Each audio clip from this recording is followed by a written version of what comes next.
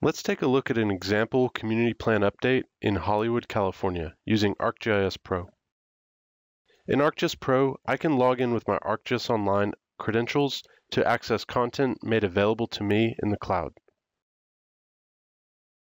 Similar to how I would browse for files using my computer's file browser, I can search for files directly on my cloud.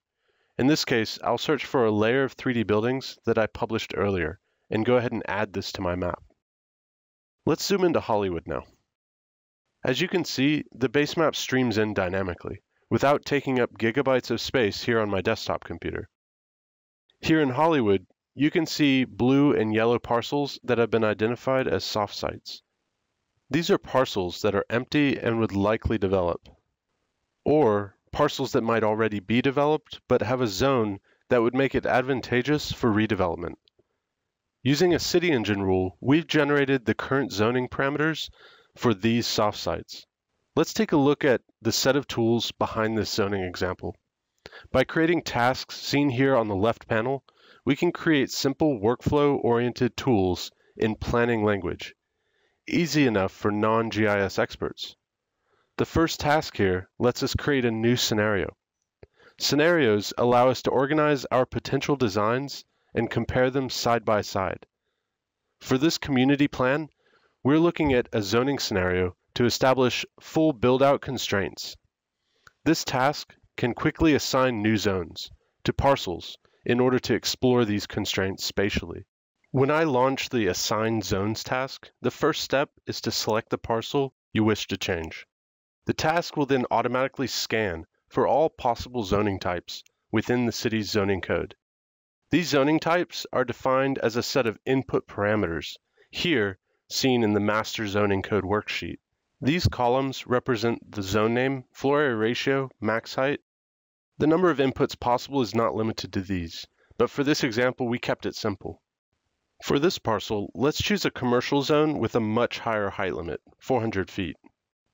When this is applied, the 3D zoning will read the new zoning parameters and regenerate automatically. There are two types of layers to this 3D zoning representation. The total build-out volume is represented by the black wireframe, taking into account maximum height limits and setbacks. The second layer is inside this, the floor area ratio massing, shown here with a light blue office land use color. Reports can be generated from these 3D models and calculated against assumptions such as dwelling unit size, or office and retail jobs by land use, using a gross square foot multiplier. These assumptions and reports can power scenario-based dashboards to support downstream key performance indicator modeling.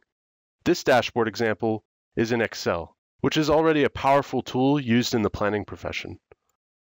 Next, let's take a look at two methods of exporting our 3D scenario for review and presentation purposes. The first method utilizes Arcgis Pro's animation tools to export a video format. With the animation toolbar, you can quickly add your own existing bookmarks to create a fly-through.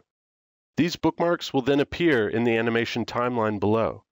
Adjustments can be made to the time it takes to animate from one bookmark to the next. And finally, a preview of the animation can provide a good idea of what we can expect from our video. Here, we cycle through 3 bookmarks, taking us from the county scale down to the parcel on which we proposed the zoning change. Arcgis Pro can export the resulting video to popular formats such as MP4 or AVI. You can then upload your video to popular channels such as YouTube or Vimeo. The next way to share your 3D scenario is by publishing a web scene to Arcgis Online. Web scenes can contain all of the 2D and 3D layers in your project. With Arcgis Online web scenes, you can share your 3D plans using any standard web browser, utilize Esri base maps like aerial imagery and topographic base maps, and even apply environmental effects to adjust the overall sun and shade on your map.